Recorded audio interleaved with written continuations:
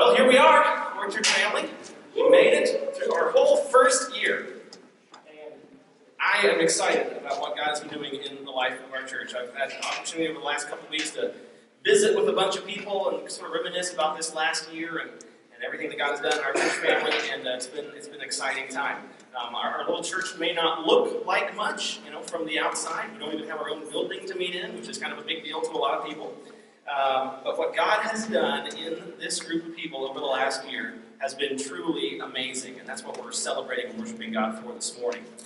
We're just going to share a few snippets of what God has been up to in the life of our church, some that you may be aware of, some that you may not be. And we're going to use all of that good news that we share together to prompt and inform and inspire our worship of God today for everything that He's done. In any baby's life, there are benchmarks that we hope to see to know that that baby is healthy and developing appropriately, right? We take our kids to the doctor for checkups, and they make sure that their physical body is doing well, that they have a strong heartbeat and breathing. They check their vision and their hearing and their reflexes and all sorts of other things. And as it turns out, we can do many of those same kinds of things when we're looking at the health of a church family, because it is also a living, breathing organism. The Bible actually uses this imagery of the church as a body an awful lot. Ephesians 4 says, "We will speak the truth in love, growing in every way more and more like Christ, who is the head of His body, the church. He makes the whole body fit together perfectly. As each part does its own special work, it helps the other parts grow, so that the whole body is healthy and growing and full of love." That last phrase is what we're shooting for in the Orchard. We want to be a body that is healthy and growing and full of love. So how can you tell objectively if that's the case, if that is true of a church family? Well, there's lots of things you can look at to try and determine whether that is the case or not. Let me share with you just a few statistics about what's going on in the Orchard that hint at the fact that we are a healthy and growing body. So far in the life of our church, we have done 8 service projects in our community as a church family. We have offered 11 different life groups that have met in people's homes across the valley, and those have involved at least 37 families and well over 100 individuals that have participated. On a smaller scale, on some of the more personal sides of things, we have had the opportunity to share in the joy of 3 new marriages since this project began. Nick and Tiff Young, our interns from Boise Valley College, who are out of town this weekend. Jesse and Megan Roberto, and Ryan and Kayla Norris. We're happy to share this season of life with them. We've also been blessed with the births of 3 babies in our church family since we started. That's Malachi Rogers, and Peter Sebastian, and Charlotte Hoke. And we've even shared together in the sadness of 3 supporters of this new church project who have passed on from this life to their eternal reward in heaven. Roger Yount, Stan Agenbrod, and Hal Fisher. And all these examples of the real-life stuff that we've been through together as a church family are standard marks of what it means to be a healthy church family. In fact, I just want us to see a physical representation of what a healthy, active church family looks like. So I want to ask you to do something for me. It's not too shocking. I'm going to call out some different groups of people. If you fit one of these categories, I just want you to stand up just right where you're at, okay? In this past year, if we as a church family have had the great privilege of baptizing you into Christ, would you just stand up where you're at? Robin and Maxie and Kalina and Erica and the short guy, yeah. See, that's my son. The others that aren't here this morning, we are excited and privileged to get to share this journey with you guys. So if you would stay standing, thank you. If you have attended one of the 3 Class 101 membership classes that we've done in this last year, would you stand up? If you have attended any one of those, that includes the Lawrences, yeah. All right, tremendous. Stay standing up. If you have served in any ministry area of our church this past year or participated in any of our service projects, would you stand up and join those that are already? If you have ever attended a life group or any other event that the church has done outside of Sunday morning, would you stand up where you're at?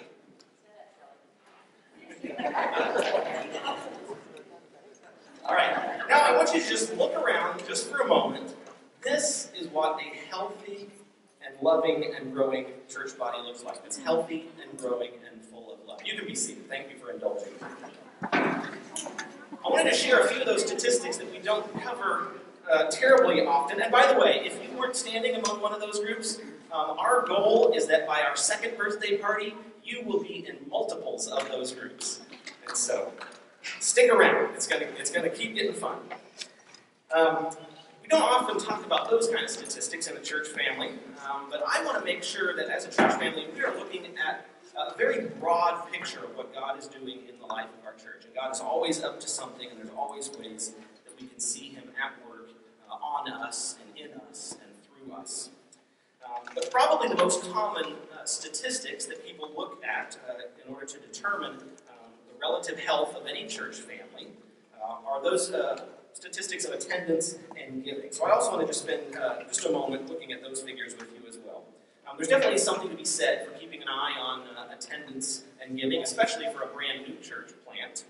Because if the vision of a new church doesn't really resonate with people, which results in people attending and bringing their friends and neighbors with them, the odds are that that kind of church is not going to last for very long. And so attendance is meaningful. Likewise, if a church's vision and the family that God's drawing together doesn't inspire people to give and doesn't disciple them in the area of financial stewardship towards God's kingdom, those kinds of churches also end up shutting down just for lack of resources. There's a handful of organizations that study new churches all across the country, and I want to share just one significant finding from two of these groups, just sort of as a measuring stick to give you a good idea of sort of where we're at in the life of our church, relatively speaking, compared to most new churches as they start. According to Ed Stetzer, who's one of the foremost experts on church planting, he is the editor of the Church Planting Survivability and Health Study, which came from the Center for Missional Research in Nashville, Tennessee. After studying more than 1,000 congregations, new church plants from more than a dozen denominations and church planting groups and organizations across the country, they were able to confidently state many facts about the church planting world. And one that I want to point out that they're very confident in, and unfortunately so, is that the typical church plant does not pass 100 in attendance after 4 years. Now, to see just how the Orchard compares to this statistic nationally, I put together a little graph of the monthly gatherings of the Orchard. There it is. That first bar is the monthly gatherings that we did before we launched our Sunday morning services. We averaged 36 in attendance in those. And then when we had our preview services, sort of our practices before we officially invited our community, we averaged 56. And then the next 4 bars are each of the 4 quarters of this last year in 3-month blocks. Last spring, we averaged 78 a week. In the summer, we averaged 91. In the fall, we averaged 104. And in the winter, just these last 3 months, the first 3 months of this year, we've averaged 111. So within 6 months of launching this church, we've already achieved what the typical church plant in the country isn't able to do within 4 years. And I think that is just an amazing and miraculous fact. And according to that trajectory that we're on, by a year from this fall, we should be averaging about 200 in our weekly worship services, and that to me is nothing short but an amazing work of our God. The last general attendance and giving statistic I want to share with you comes from a gentleman named Dr. Stephen Gray. He has more than 20 years of experience as a pastor and church planter and church planting coach. He studied several hundred churches, again, across the country over a period of years, but he focused exclusively on cities where churches were planted that were 30,000 or greater, so medium and large cities he looked at. And this is the one nugget of his research that I want to share with you. Dr. Gray writes, 93% of church plants do not reach 200 in attendance and become self-supporting within 3 years. Let me restate that a little bit for you. Even in cities that have potential new church members numbering 30,000 or greater, large pools of people, only 7% of new church plants become what Dr. Gray describes as a fast-growing church, which he defines as reaching 200 a week in attendance, and having the ability through the church's own tithes and offerings of its own people to pay all of its own expenses without any financial help from the outside. That means being able to do things like pay for the space the church meets in, pay for the custodians, purchase all the necessary equipment for putting on a Sunday service, paying staff, doing local outreach, having an office space, advertising, giving to missions, all of the things that a church does with its budget. Well, we've already seen, based on our attendance here at the Orchard, that we're on track to be averaging 200 people in our weekly services just 2.5 years from launch. And so we're well on our way to meeting that criteria of what could be called the top 7% of new churches in the country in terms of their newness. And that study, again, was based on cities of 30,000. So how are we doing on our journey towards self-sufficiency? Well, I took all of our expenses over the last year in our church family, the things that we have had to spend, and divided by 4, just to see what our average need was per quarter. And then I compared what our church family alone has given, not counting outside support from people that are supporting us as a mission. And I went over these numbers 4 or 5 times because I just couldn't believe what they were telling me.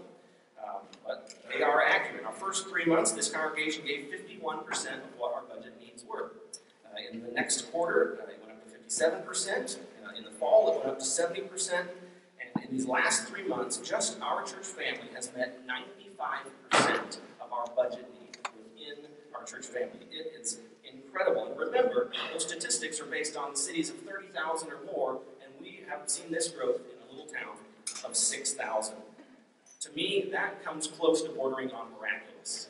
God is up to great things in this church family, and I'm so excited just to be a part of it. A year ago, when we had our last preview service, just before we sort of flung the doors open and invited our whole community to join us, I brought this little flower pot in here. Some of you may recognize it. It's got a couple dozen signatures on it, the people who were here that Sunday morning. And I held this up and I said, I see an orchard right here. Do you see it? It's kind of hard to see, but it's there. Because great things come from small, even imperceptible beginnings. Zechariah 4:10 says in the Old Testament, do not despise these small beginnings, for the Lord rejoices to see the work begin. Our small beginning as a new church plant is beginning to grow and blossom and even bear some fruit. And so maybe these trees that are on either side of the stage up here this morning are a little bit closer representation to where we are as a church family this morning. And still, I look at these and I say, I see an entire orchard. Do you see it? So we're going to worship God this morning based on His goodness to us as individuals and as families, but equally so for His goodness to us as a church family. We're going to hear from a few members of our church about what God has been up to in their lives over this past year. And so I want to start that just by praying and thanking God for this morning, and then we'll continue our worship and celebration. God, we are in awe of what You are able to do, and in fact have done, in each of our lives individually, in our families, and God, in this church family that You are growing. God, we know that You call us to each do our special work, but it's You that makes anything grow. And so we thank You for Your presence among us. We thank You for the people that You've drawn together, for the lives that have been changed and are changing, and just for the privilege of being Your people, being Your family, of being Your ambassadors of grace in this valley. So God, this morning we're lifting up full and happy hearts because of what You have done. Help us to stay true to the mission You've given us, to share Your grace with everyone in our valley.